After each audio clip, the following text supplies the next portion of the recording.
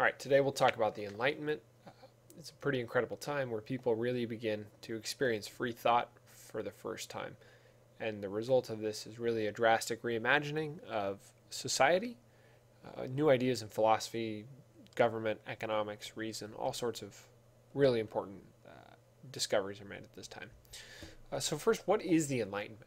And the Enlightenment really can be described as an intellectual movement that occurs all the way across Europe from the late 17th century through the 18th century, and that's when it hits its stride in the mid 1700s. And it's a frame of mind and a new radical way of approaching knowledge.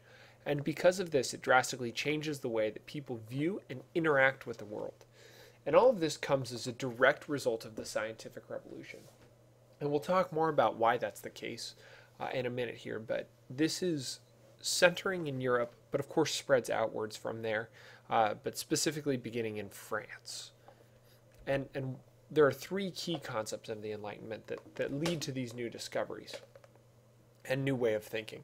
The first is that these methods of natural science that are discovered during the scientific revolution could and should be applied to try to understand all aspects of life. And this is a concept that we call rationalism.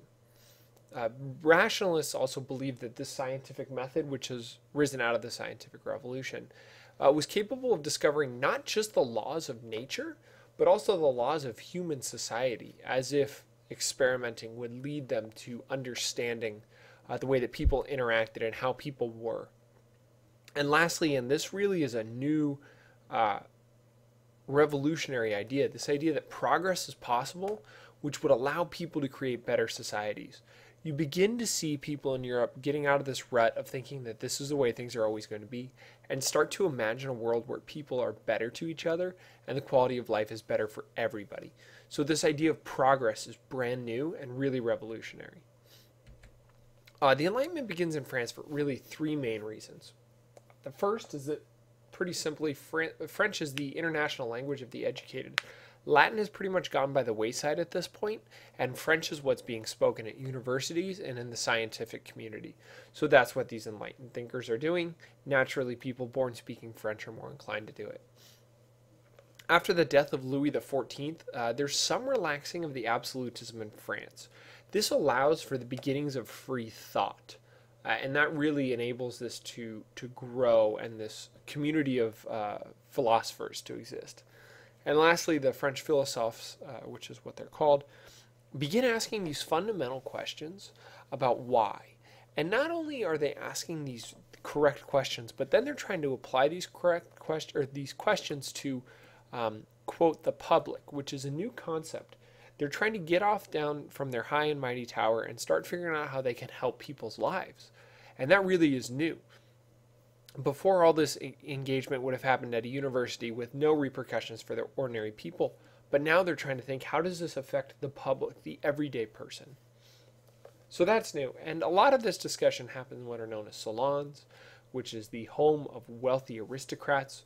Mostly it's organizations run by women. It was a way for them to show off their wealth by throwing these lavish, they're not necessarily parties, but gatherings of intellectuals who can bat these ideas around. And as you'll see, all of these people that we're going to talk about live contemporaneously with each other. So these gatherings of the intellectuals really produce these new ideas. We'll start first with John Locke. He's an English philosopher, and he really subscribes to this new idea called the contract theory of government. And this basically says that the government derives its power from the people, and they're in an implicit contract with the people in order to govern. So he says people are sovereign, that is, they are free, they have their own power. The only reason that they create a government is to meet their political needs. Now, if this government fails to meet those needs, then it should be overthrown. So this is this new concept of people have a right to be governed by a government that's actually working for them. And that's a radically new concept. Before this, monarchs had to answer to no one. They believed in this divine right, this idea that God gave them the power, and that's who they answer to. And John Locke's saying, no, you're responsible to the people. And if you are not meeting their needs, they have a right to overthrow you. But if you are meeting their needs, they should support you. John Locke's also famous for another idea called the tabula rasa, which is this idea of a blank slate. And he believes that humans are born as a blank slate and that they learn through experience. That is, they don't have innate knowledge or anything of that sort, but by doing things, they are learning. So that's John Locke, English philosopher. The Baron de Montesquieu, he's a Frenchman. He has his portrait taken in the way of the classic Greco-Roman style. He is an aristocrat, and despite that, he believes in the separation of powers. And the reason for that is, you can see when he's around, that's during the reign of Louis XIV, and then into Louis XV. But Montesquieu really believes that the monarch has too much power, and the aristocrat should have more. So he pushes for this separation of power. He writes this book called The Spirit of the Laws, in which he argues for this separation of power, really removing the power from the monarchy and splitting it up. Now, despite this, he does not believe that everyone is equal. He really is anti-slave, anti-women, kind of anti-poor person. But he does believe that the monarch should share his power with the aristocracy. Voltaire is perhaps the preeminent philosopher at this time. He is the kind of the main name. And Voltaire supports the idea of absolute monarchy as the best form of government. He really truly believes that that is the best way to govern. But he has this idea of an enlightened absolutism. And we'll talk more about that later, but it's kind of an idea that if you get the monarch knowledgeable about life and humanity, that then these monarchs would create beneficial laws for everybody. So, although he pushes for absolutism, it's this idea of an absolutism, enlightened absolutism. He also advocates for freedom of religion and expression, and he gets into a bit of a scuffle with the Catholic Church over that. He's pretty anti-religious, especially anti-established church. He is what we would call a deist, where he believes in a higher power, but is anti-traditional church power. Denis Diderot is famous for creating the first encyclopedia, and really just gathers information from a bunch of very intelligent people. What they themselves called the Republic of Letters. That is, learned people from all parts of Europe, from England, from Poland, from Denmark, from France, from Spain, from Italy. All these men and women are writing each other with their new ideas, and they declare themselves this Republic of Letters, kind of this Republic of the books, Republic of the intellectuals. And Diderot says, look, there's all these great ideas and all this intellectual achievement happening. Let me gather this in. And what really starts as a scientific collection expands well beyond that to become the first encyclopedia. So that's what you should know Diderot for. And again, you see that all these men are contemporaries of each other. Next, we have Mary Wollstonecraft. And she's a very famous English Enlightenment thinker. And she was best known for pushing for women's rights. And she writes a very famous book called Vindication of the Rights of Women. In this, she argues that men and women really are equal. Women just don't have the same opportunity as men. They don't have the same access to education. And because they don't have access to education, they are not able to achieve as high as men. But she argues if women were educated, they would be equal to men. And this is really a radical thought from her time. It really sets the foundation for a women's rights movement, and that's a fight that's still being fought today.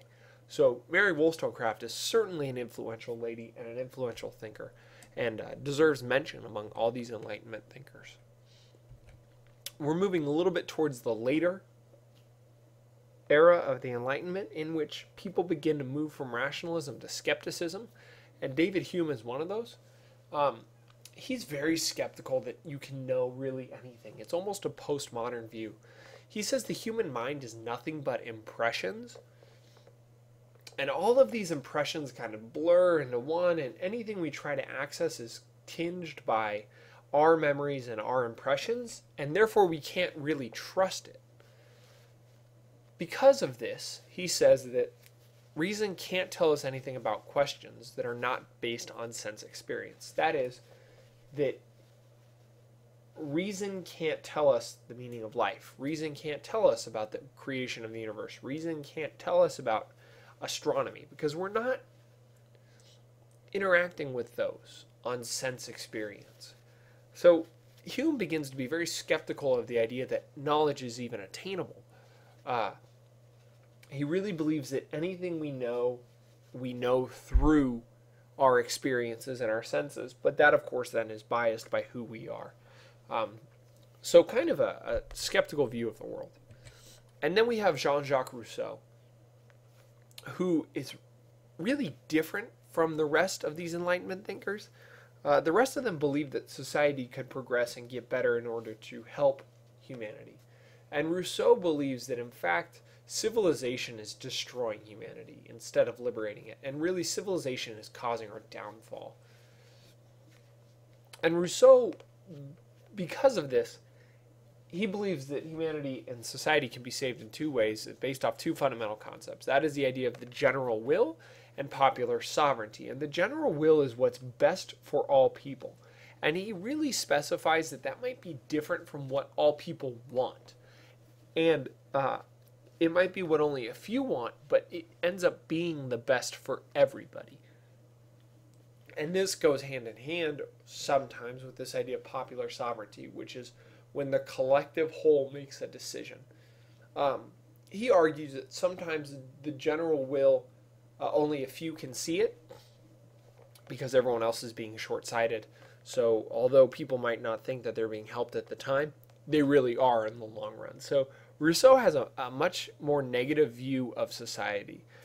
For those of you who are listening to this and have ever seen the TV show Lost, you'll notice a lot of these names were pulled from that show, or I should say the show pulled a lot of their names from these Enlightenment thinkers, and the traits of those people really reflect the Enlightenment thinkers. Just something to think about. So what are the consequences of this Enlightenment? There are three major ones, really, and the first is this massive change in government systems. You may have heard of the French Revolution, kind of a bloody time period, result really of these ideas from these men, and Mary Wollstonecraft, so women as well. The American Revolution happens, of course, but there's also these shifts in the way that kings and queens view their power and their right to rule. There are shifts in law, so you really have government changing from this unquestioned divine right absolutism towards an enlightened absolutism, towards this idea of social contract, towards this idea of even republic. There's change in science, culture, and the arts, all taking influence from these intellectual movements and thoughts. And of course, a result of this, especially because of the skepticism, is a decrease in religious belief. And that is mostly just traditional religion, belief in organized structure. A lot of these Enlightenment thinkers are deists, where they believe in a higher power, but in terms of believing in this organized structure, that greatly decreases because of the Enlightenment. It's a new way of thinking of the world that really shatters the previously held worldview. So between the Enlightenment and the scientific revolution, we have this truly fundamental shift in European society in the 16 and 1700s. And this really changes into a more modern-looking Europe.